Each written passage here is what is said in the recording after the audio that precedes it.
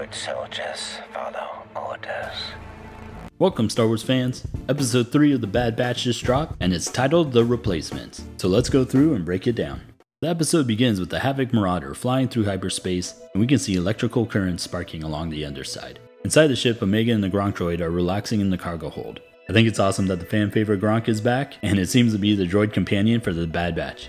We see them eating Clone Army standard issue rations, just like what Waxer gave Nuna in the Clone Wars Innocence of Ryloth episode. Echo mentions that their engagement with the Regs left the Havoc Marauder damaged, and systems are failing throughout the ship. And Echoes takes the jab at Tech, saying that they could be done if someone wasn't so distracted.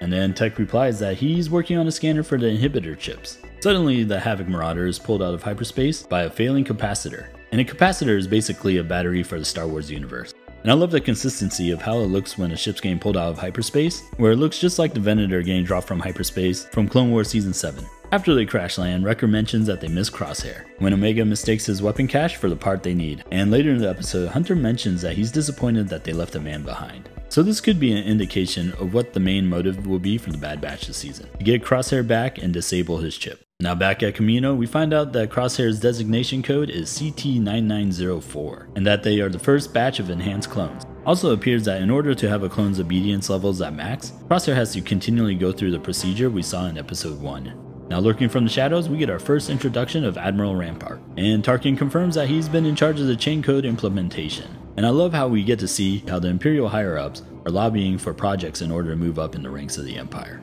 Now Rampart calls Tarkin Governor Tarkin, showing that Tarkin is moving up the corporate ladder. Now a governor in the Empire is a high-ranking official in charge of a planet that is deemed high risk for rebellion or has rebelled before, such as Lotharan rebels, whose governor was Ryder Azadi, prior to Governor Price. But in case of Tarkin, it appears that governor is applying to region governor, and this is an indication by the badges on his uniform, which would make him a Moff. Now Tarkin was in charge of the Outer Rim region, which consisted of locations such as Lothal system, which rebels centralized around, and the Mon Cal system. And during the subjugation of the Mon Cal system, Tarkin would make Admiral Akbar his personal servant, which in turn is where Admiral Akbar would learn his strategies from.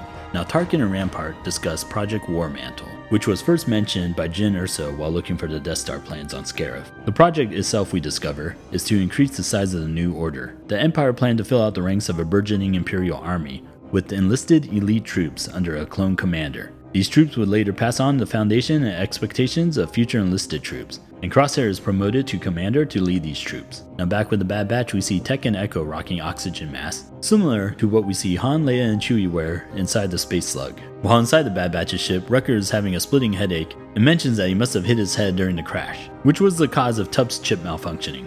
Tech mentions that the ship is being systematically destroyed by the Ordo Moondragon, and Hunter and Omega go on a father-daughter hunt. Back on Kamino, we get introduced to the enlisted troopers, and we see that the Empire is creating troop loyalty by paying, feeding, and providing a living for these troops. And these soldiers mentioned that the Republic couldn't guarantee these, showing the disgust in the former government.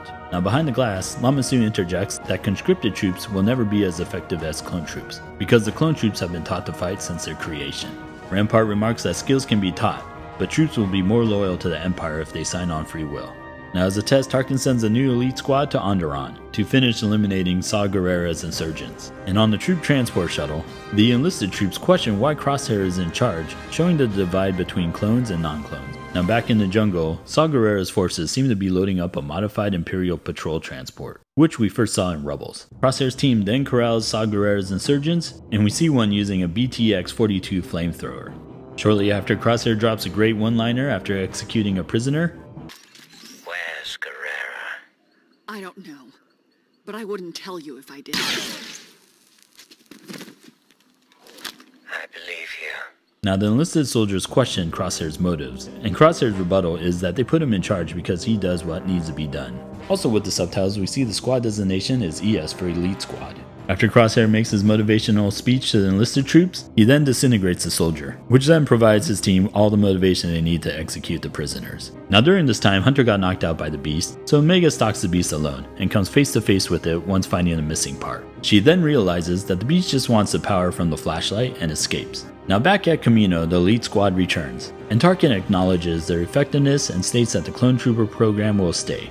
Shortly after, the Kaminoan scheme on how to keep their clones from going obsolete and states that the genetic material of Jango Fett is degrading. This is when they proclaim that they need to move to the next phase of the clone trooper program, which in turn will yield a superior clone that the Empire will be interested in. Now the target for the genetic material will be the Bad Batch, and it is mentioned that the Bad Batch will not return willingly. Lama Su mentions that they will need a direct source, and that these clones are Kaminoan property, and they only just need one clone. Now the Elite Squad bunks in Clone Force 99 former quarters, which might be a nod to the squad becoming Task Force 99, which was the elite group of stormtroopers. And the episode wraps up with Omega getting her own room on the ship. Now what do I think will happen going forward? It appears that Tech Scanner will also be able to deactivate the clone troopers inhibitor chip. This will be how they get Crosshair back, and additionally other clones. And it seems like this is leading up to the Clone Rebellion. Also, we may see Wrecker going ballistic in the next episode, and him being the first test subject for Tech Scanner. Now in regards to the Kaminoan Phase 2 clone troopers, they mentioned that they just need one of the modified clones, which makes it seem like that the Bad Batch is not made from the Jango Fett template, which in turn would explain why they all look different. And this episode kind of makes the beginning of the Purge Trooper program seem more realistic, and that the Bad Batch is the template for these troopers, which would also explain why their armors are both similar color schemes, and it wouldn't surprise me if Hunter is captured and used for the main genetic pool. Now if you like this breakdown, make sure you check out some of my other videos and other breakdown. And also make sure you like this video, and please subscribe to my channel. You can always change your mind later. May the Force be with you.